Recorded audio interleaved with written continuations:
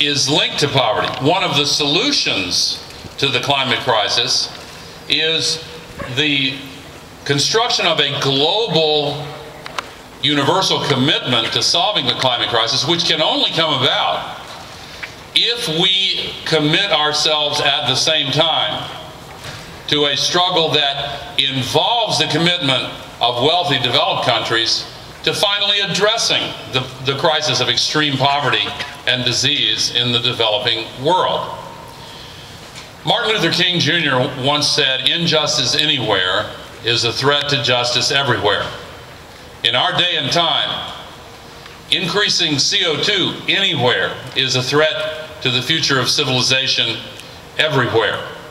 And one of the barriers to building a global agreement that will finally solve the climate crisis is bridging the divide between the wealthy countries and the poor countries, the developed countries and the developing countries.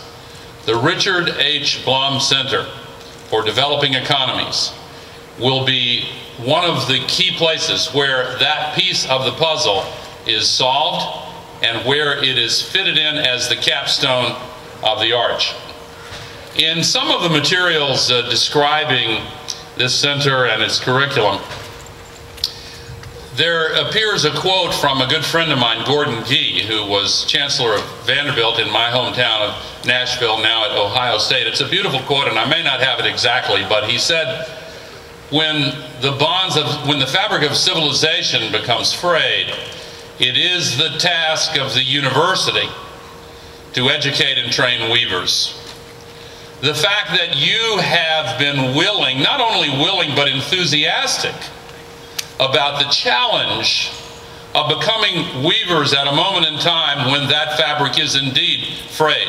It is unacceptable for those of us who have the privilege of being alive on this planet at this extraordinary moment to, for 1 second, look the other way when so many children are dying in poor countries, when so many families are suffering in abject poverty, when there's so much hunger and starvation, malnutrition, extreme diseases that could be easily cured if there is a commitment.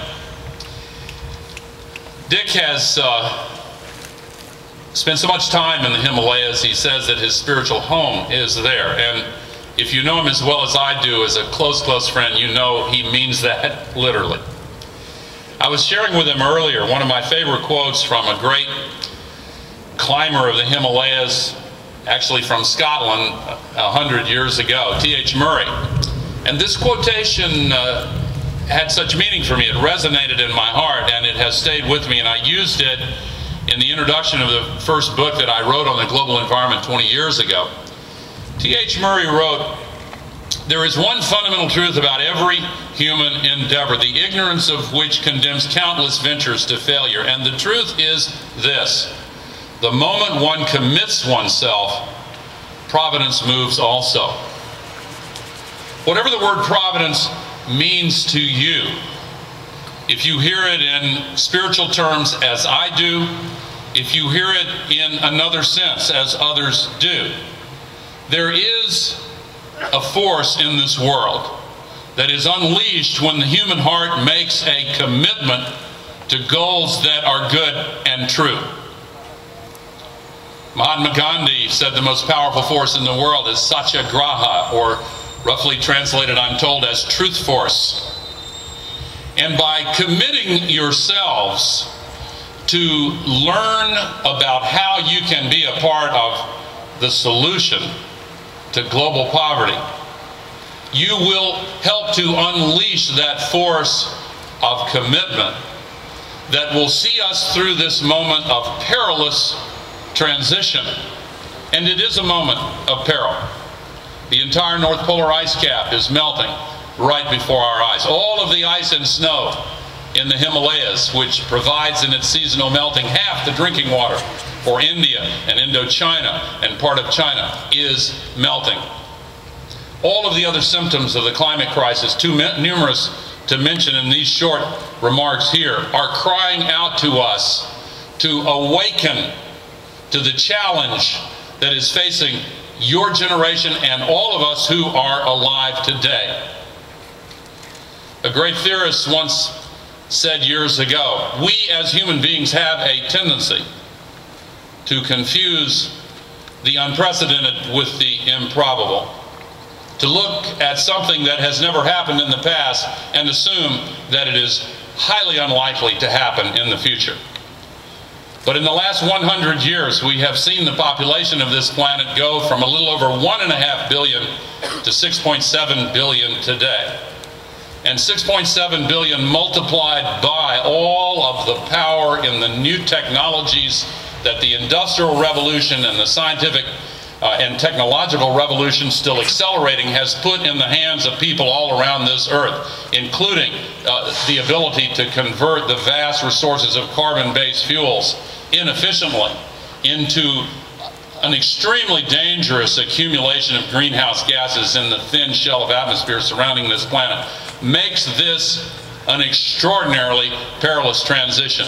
We can navigate successfully through these narrows toward a future that is bright and sustainable if we include in the struggle against the climate crisis a struggle against global poverty, against extreme poverty and disease.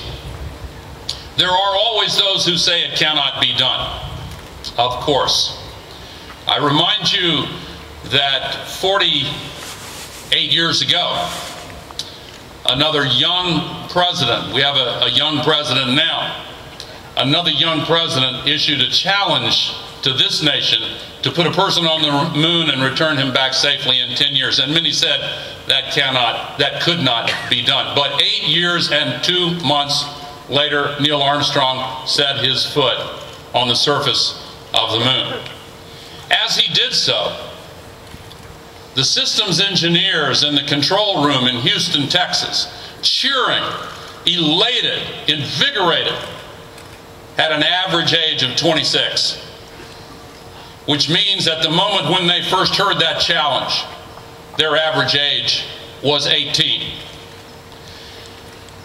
This challenge will require a commitment of the head and the heart from those of you who are awake, who have understood the moment that we live in, and who understand the necessity of coming together to take on this challenge.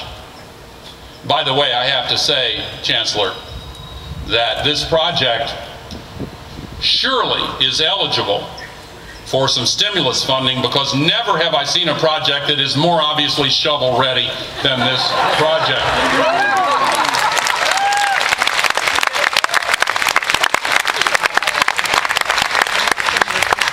There is an old African proverb that says, if you want to go quickly, go alone.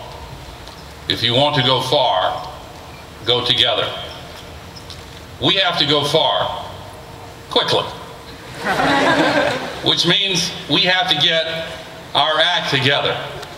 Now, with this program, and with the commitment in your hearts, manifested already in your passion to learn and to become weavers, you have given us, and we look around us and see, we have everything that we need, with the possible exception of political will. But as the United States of America again just demonstrated a few months ago, in our country, political will is a renewable resource. Congratulations and thank you.